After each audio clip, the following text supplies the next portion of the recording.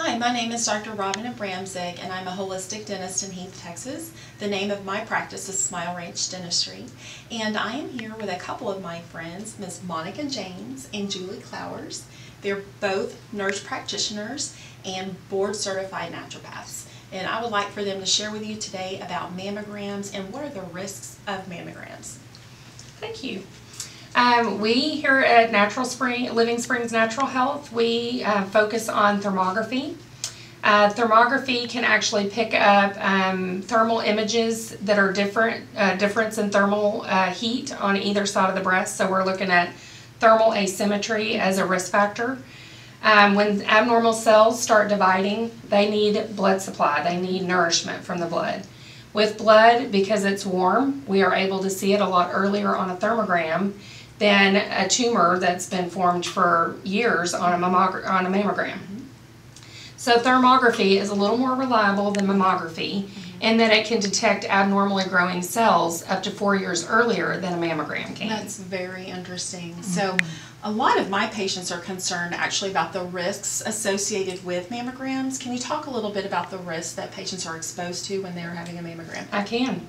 Mammograms actually utilize radiation. So we all know radiation is very harmful to our bodies. It actually increases our cancer risk. Every time a woman gets a mammogram, she increases her cancer risk by 2%. So if you're looking at mammograms over 10 years, every year for 10 years, you've increased your risk by 20%. The other risk factor with mammograms is compression. So when you get a mammogram, your tissue is actually compressed and then the radiation is directly sent through that tissue.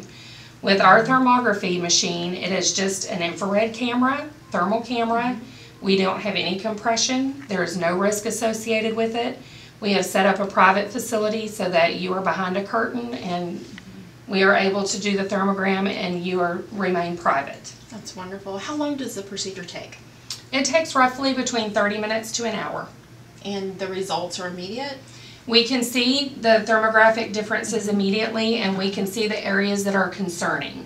What we also have is we have a contract with a physician group that is experienced in reading thermograms, so you will get an official report and then we advise clients on things that they can do in the meantime to help clear up areas that have, lymphatic stasis or anything like that we see. Interesting.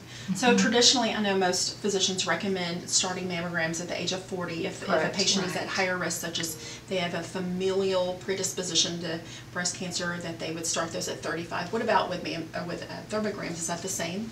It can be, but it can also be even earlier because there's no risk associated with it. If you do have a family history, you can come in as early as your early 20s. Interesting. But we do recommend every year. And then, of course, if there's a questionable area, then we may have you come back, do some interventions like dry brushing and spirulina cream, and have you come back in 3 months, and we just take a one-shot picture of that area. Okay. And then sometimes if there's a higher level of concern, we'll have you come back every 6 months. So dry brushing. Yes. So one of the big risk factors for breast health and cancer is lymph stasis. So we've got lots of lymph nodes underneath our armpits, and if you use aluminum deodorant or anything like that, it can actually inhibit your body from getting rid of the toxins. So your lymph is kind of like your trash can of your body. It filters out all the toxins and it's got to be sweated out through your pores, and your armpits are the primary place that it is rid of the toxins. So we really talk a lot about dry brushing. That's dry brushing with just a regular brush. You can get a boar's head or a boar's bristle brush, and we start under the armpit and work our way over the breast. That helps stimulate all those lymphatic ducts to open up. What about, as far as breast health, what about bras and bra wearing and the type of bras? You really want something that's non-constrictive, preferably a non-underwire. Absolutely. So the wire, actually, your breasts are really lymphatic. They've got a lot of lymph movement in them, a lot of lymph drainage in them.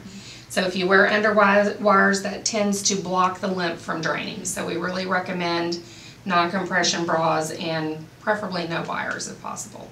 And also, when you get home, take your bra off. Yes. Put it back on when you leave your house. Absolutely. But wear it, please. Yes, absolutely. Thank you so much for joining us today. Thank you.